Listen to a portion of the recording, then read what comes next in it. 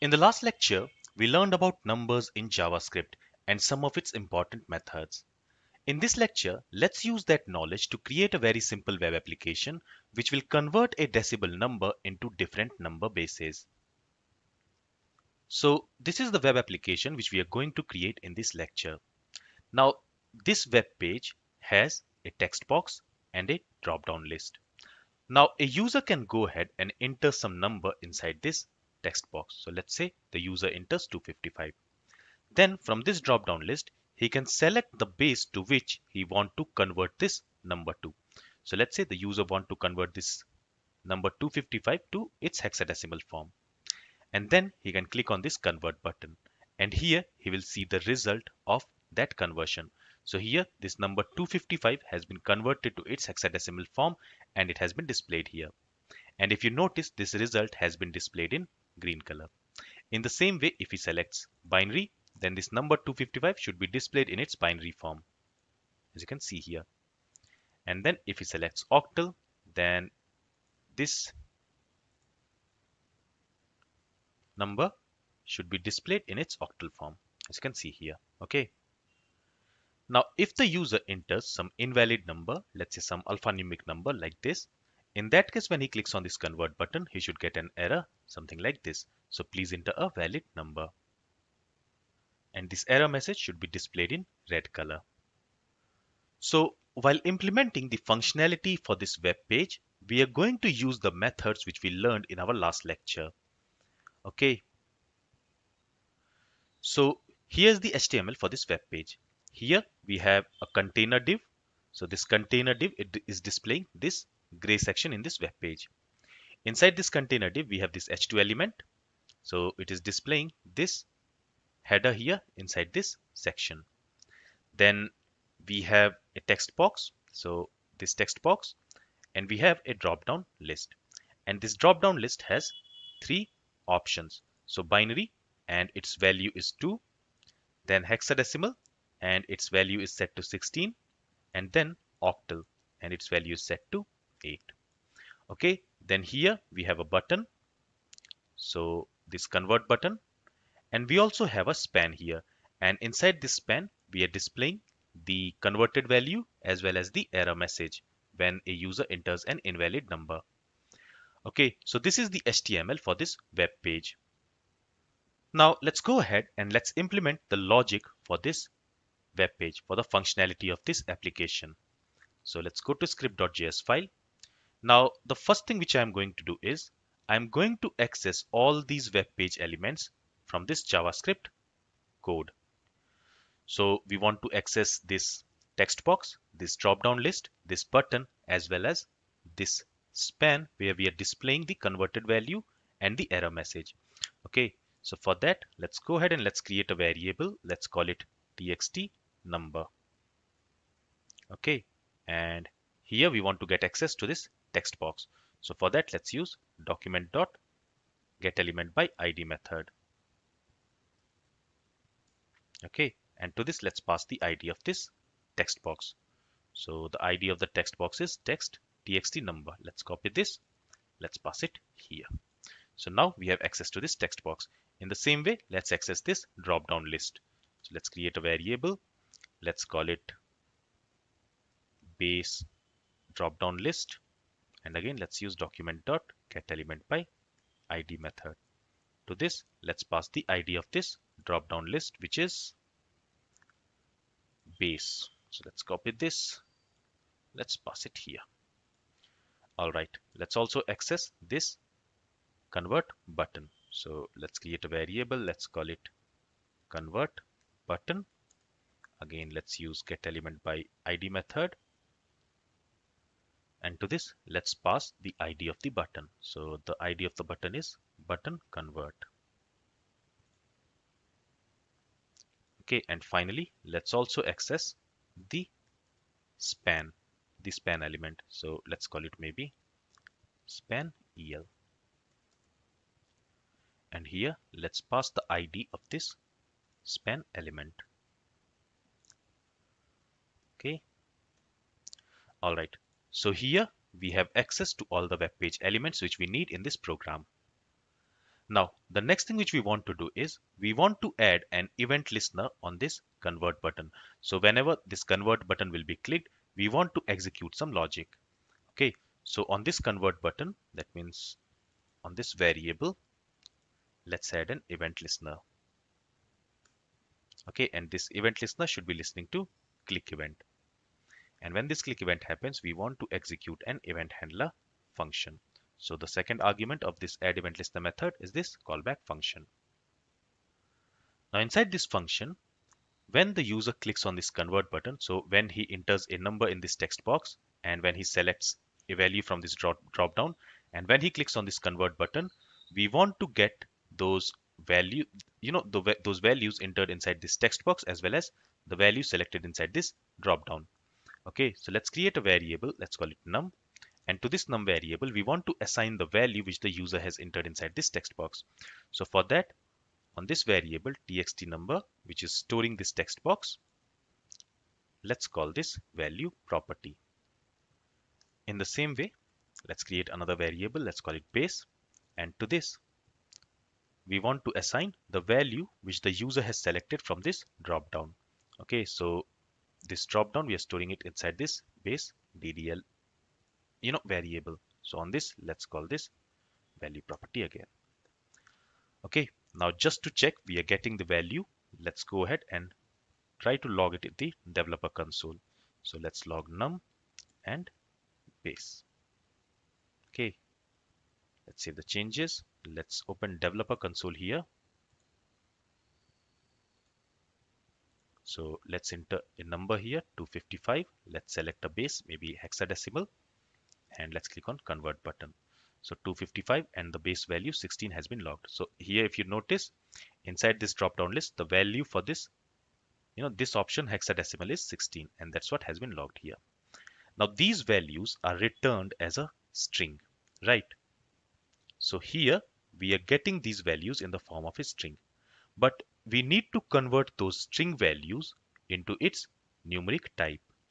Okay, so to convert a string value to a number type, we have several options.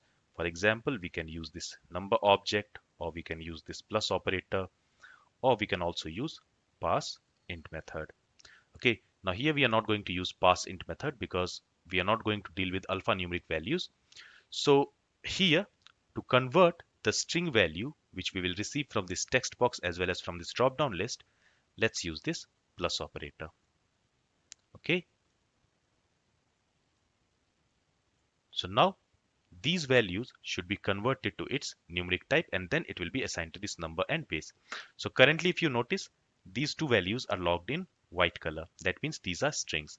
But now if I save the changes, and now if I enter a number, let's say 255 again, and let's again select this hexadecimal, and when I click on this convert button, you can see these are logged in blue color.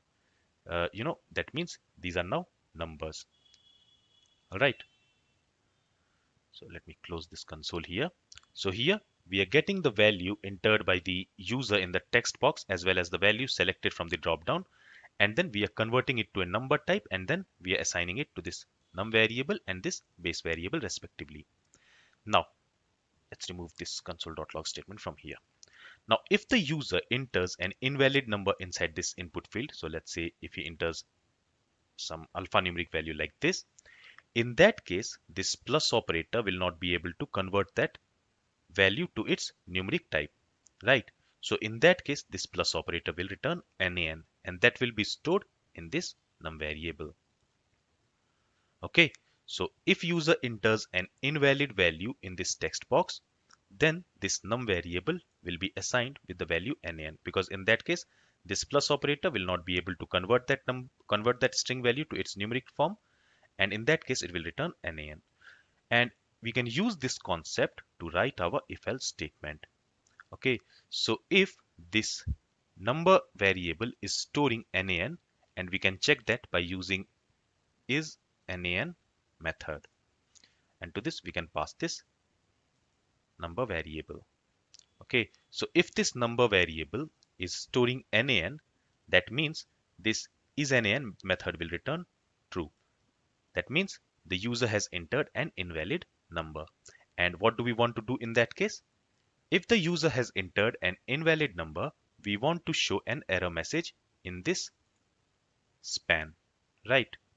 And we are storing this span inside this span element variable. So let's copy this, and here let's set the text content of this span, and let's say we want to show an error message saying that please enter a valid number.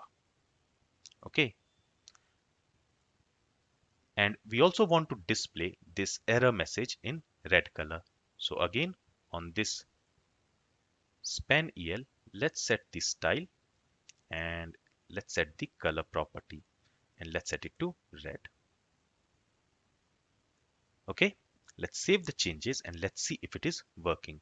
So let's go ahead and let's enter some invalid number. So let's say 255 AC. Let's select some, a base here from this drop down, and let's click on convert. And here you can see, here the user has entered an invalid number. So we are getting this error message, please enter a valid number. Let's refresh this page. Let's enter some valid number. So let's say 255. Let's select the base as binary and let's click on convert. So nothing is happening. So we are not getting any error message, but we are not also getting the result. That's because we have not implemented that logic. So let's go ahead and let's write the else part for this if statement. And inside this, let's write the logic to display the converted value. Okay. So here inside this num variable, we are getting the number which the user has entered in the text box. And inside the base variable, we are getting the value of the option which the user has selected from this dropdown. So if the user selects, let's go to index.html. If the user selects binary, in that case, this value 2 will be returned and that will be assigned to this base variable.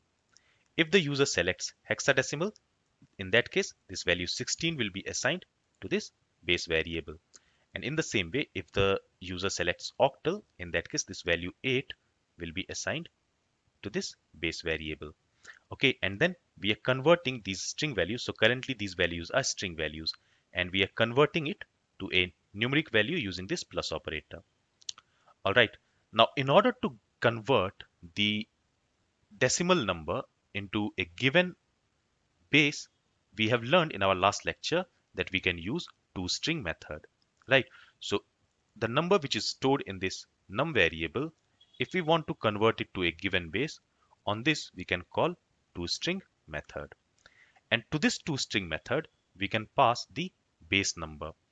Okay, so for binary, base number is 2, for hexadecimal it is 16, and for octal it is 8. And we are getting that value inside this base variable, right? So let's pass this base variable to this toString method. All right, and this toString method will convert this number to this given base and it will return it as a string. Let's store it in a variable. Let's call it converted value.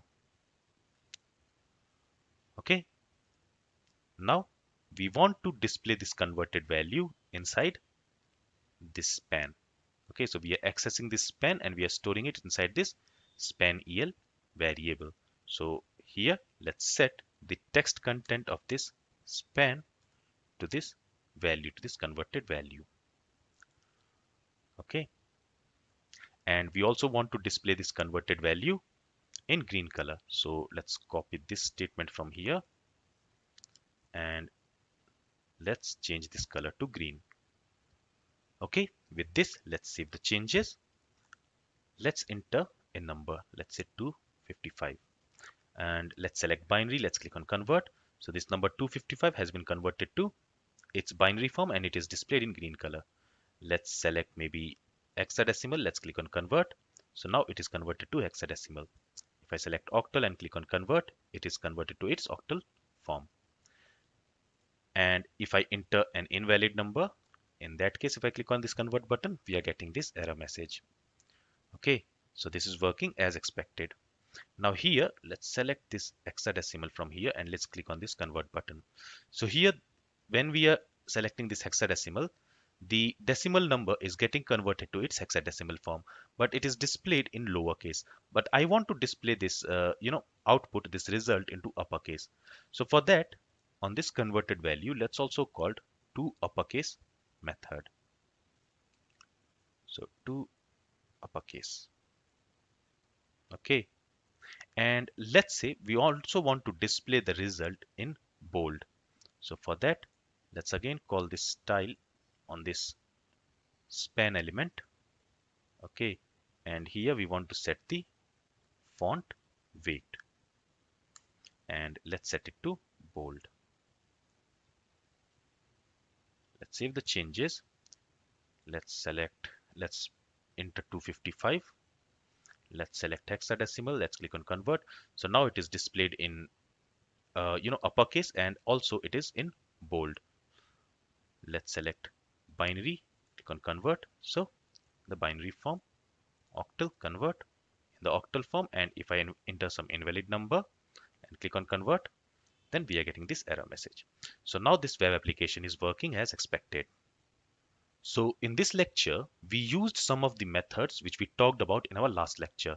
For example, this toString method, this isNaN, and also this plus operator to convert a string value to its numeric form. So I hope with this project, now you know where and when you can use the methods available on number type in JavaScript. This is all from this lecture. Thank you for listening and have a great day.